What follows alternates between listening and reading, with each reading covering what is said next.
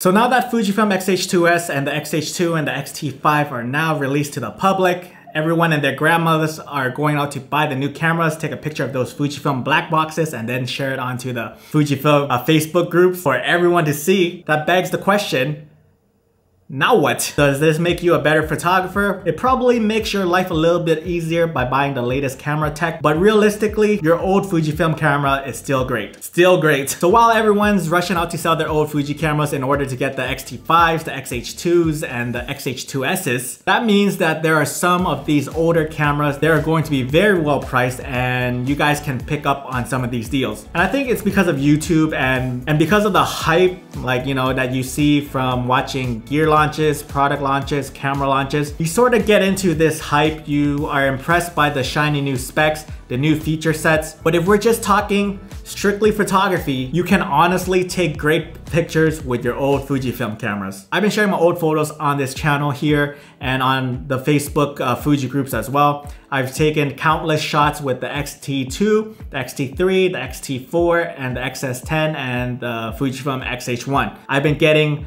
comments on YouTube and on Facebook saying something along the lines of, it's a nice reminder that you don't need the latest and greatest cameras to take good photos. That's one of the main things that people say when they leave like comments on one of my photos that I've taken with like these old cameras. Listen, if you guys have gas and you want to feed into it, by all means go for it. I know that feeling as well. I am guilty of that, and it's something that I need to work on, but I find that having this YouTube channel is just a good excuse for this gas.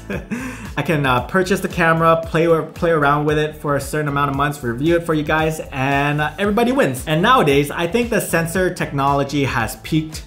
There's not much improvement from the 24 megapixels in the X-T2 to the 26 megapixel in the X-T3 and X-T4. And now we got a new stacked sensor, the 26 megapixel stacked sensor in the X-H2S, the 40 megapixels in the X-T5 and the X-H2. Future Fujifilm camera bodies coming out. Honestly, nothing's changed much from the X-T2 to the X-T5, just a bit more color improvement, just a bit better dynamic range improvement. But for the most part, the image just looks and feels the same in my opinion. And I just want to talk about my Fujifilm X-S10 as it's going to become the old head of this Fuji family I got going on right now. But I just want to say, like, the specs on this camera is still amazing. The sensor coming from this tiny looking thing is from the X-T3 and the X-T4, meaning it takes beautiful images.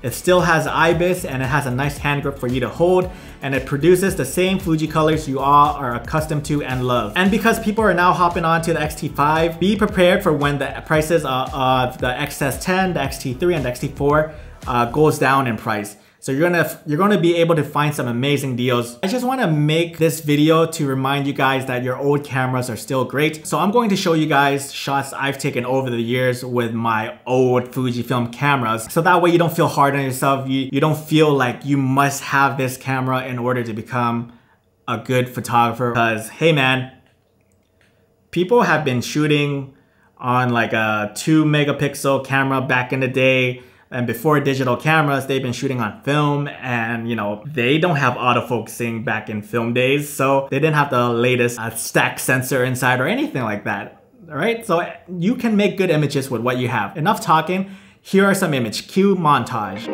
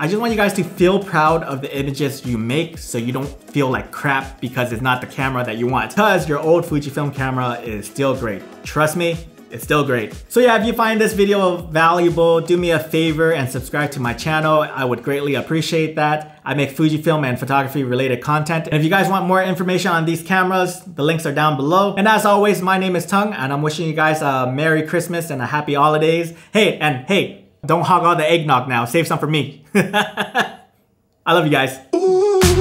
This is just a friendly reminder. You don't always need the latest and greatest. You are great with what you have. If you do have gas and you are one of those few rich people out there, then by all means, do whatever you want. But for the rest of the people out there, like if you have an XT2, an XT3, an XT4, an X Pro 1, Pro 2, Pro 3, XE1, XE2, XE3, XT10, XT20, XT30, XT30 Mark II, XS10, XT4, X100, X100, an X101? What's one? Oh, an X100S, X100T, X100F, X100S. All these Fujifilm cameras, man, like I'm telling you right now, you're solid. You're solid.